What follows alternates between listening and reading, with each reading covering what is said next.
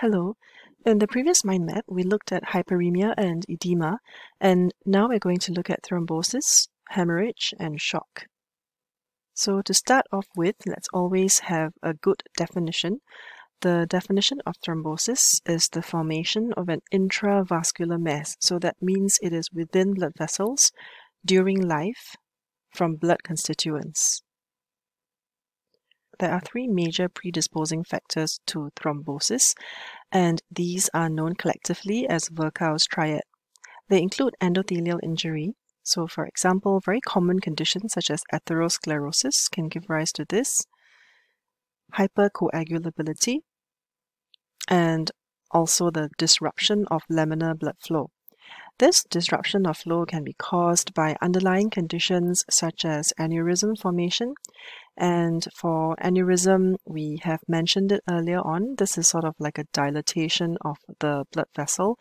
And this gives rise to some degree of turbulence, or in other words, disruption of the laminar blood flow.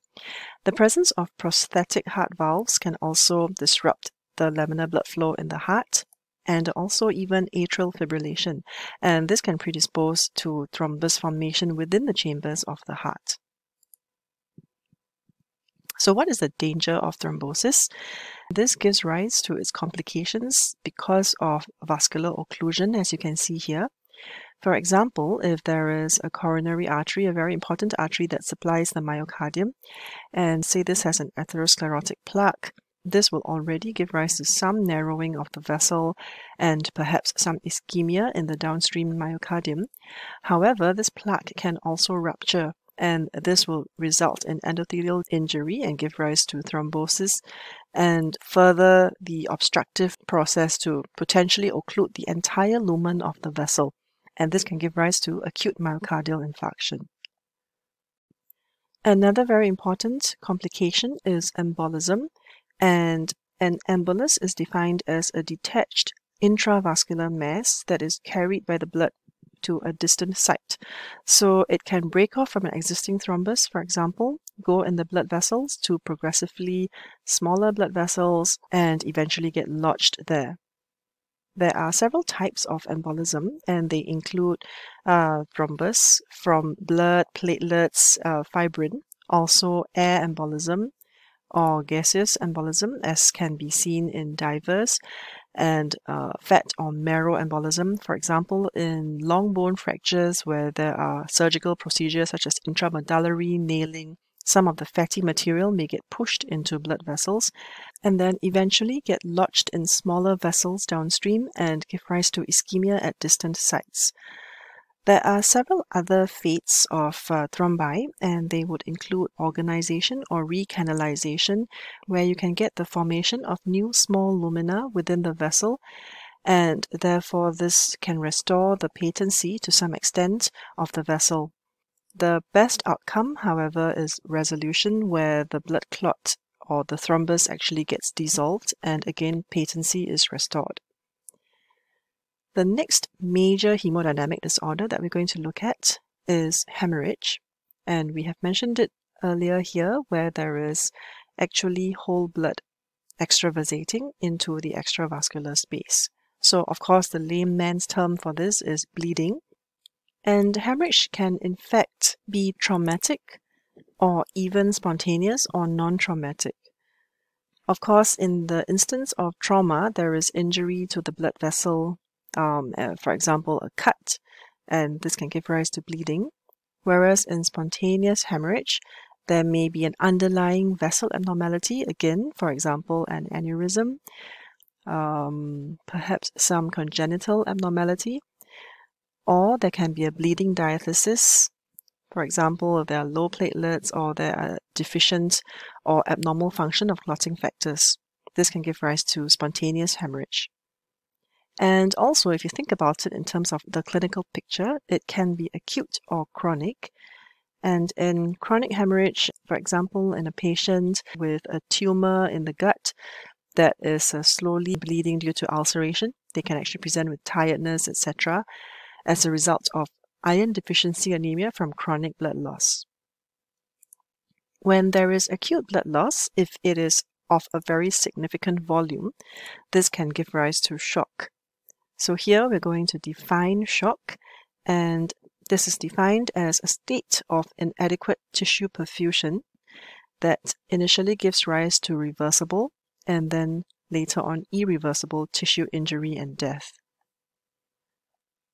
And again, as with everything else, we can subclassify shock into several different types, of which one common example is hypovolemic shock. This is when there is severe hemorrhage, for example, from a road traffic accident, where there's a fracture of the femur, laceration of the femoral artery. You can also have hypovolemic shock in severe burns, owing to loss of fluid into the interstitium, and also diarrhea. So there are several ways in which fluid can be lost. Then there is cardiogenic shock, where if you look at the name, it does imply that the heart is at fault. So this is usually due to pump failure, failure of the functioning of the heart. For example, previous cardiac damage from myocardial infarction. And there is also distributive shock. This one is actually a little bit different. It is due to generalized vasodilation. And what can cause this? Things like septic shock from a bacterial infection, neurogenic shock, as well as anaphylactic shock. And lastly, there is also obstructive shock. And this is usually due to pulmonary embolism, where there is a blockage of the pulmonary arterial circulation, and essentially blood cannot get into the lungs. And also cardiac tamponade. Cardiac tamponade is a condition in which there is loss of blood through the heart muscle into the pericardial cavity, and as a result the blood accumulates and essentially prevents the heart from filling up, and thereby preventing it from pumping. So we have looked at some of the major hemodynamic disorders, starting off with hyperemia, followed by edema, followed by thrombosis, and finally hemorrhage and the different types of shock. I'm just going to rearrange this to recap a little bit.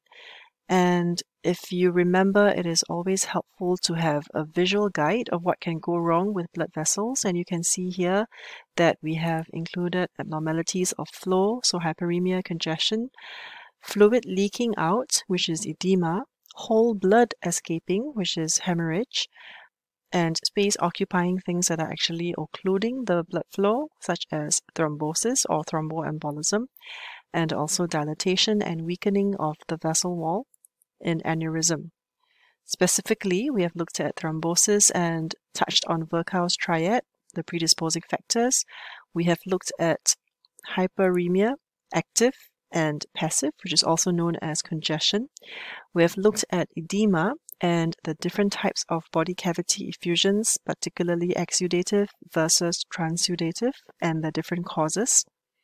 And finally, we have looked at hemorrhage, which can be traumatic or spontaneous, and acute or chronic, and ending off with a very short discussion on the different types of shock.